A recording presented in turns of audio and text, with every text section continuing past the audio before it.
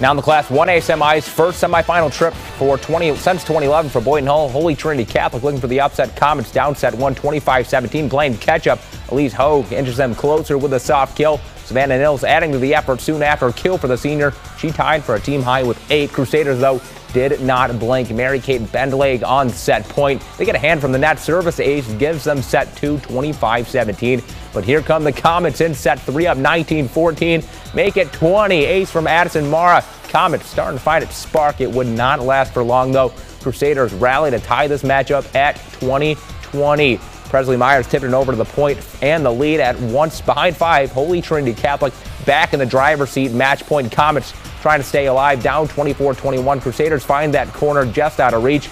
Boyden-Hull falls in the semifinal round via sweep to Holy Trinity Catholic 3-0. But the Comets end a stellar run at 22-12 overall, and it's a group who certainly defied expectations.